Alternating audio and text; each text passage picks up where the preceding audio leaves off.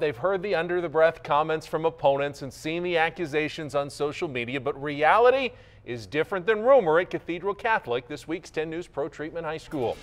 So as a head coach at a private school and a football powerhouse, everyone assumes that Cathedral's Sean Doyle takes his pick from the best athletes around the county. And while it's true the Dons aren't limited by geographic district boundaries, Doyle says the critics are dead wrong. The perception is we recruit every year. The comment made after the game at LCC was that we recruit every year. The fact of the matter is that we don't. People can say it, it is what it is. If we did, we wouldn't have had a 5-7 season last year. We would be 15-0 or close to it every single year if we really had the opportunity to recruit like everybody thinks that we do.